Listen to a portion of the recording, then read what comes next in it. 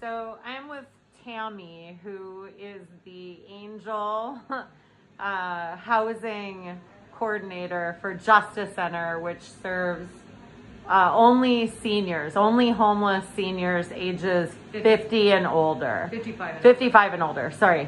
And so Tammy was just telling me that previously she was able to get about 30 seniors housed per month. Back in 2016. And what is it down to now? This month it's been 3, 4 so far this month. And why? Because the rents have increased so much.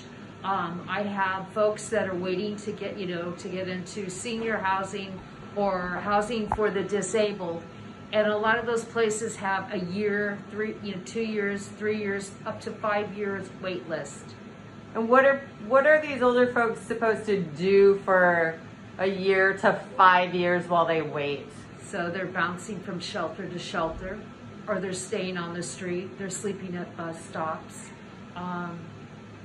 In their car if they have one. Their car, tents, wherever they can. So do you think it is beyond a crisis at this point? Absolutely.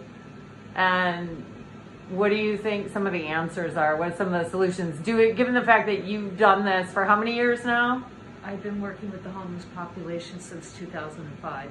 Is it worse than you've ever seen? Absolutely.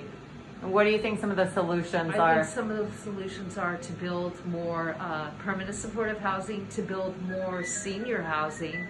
Also, rent control.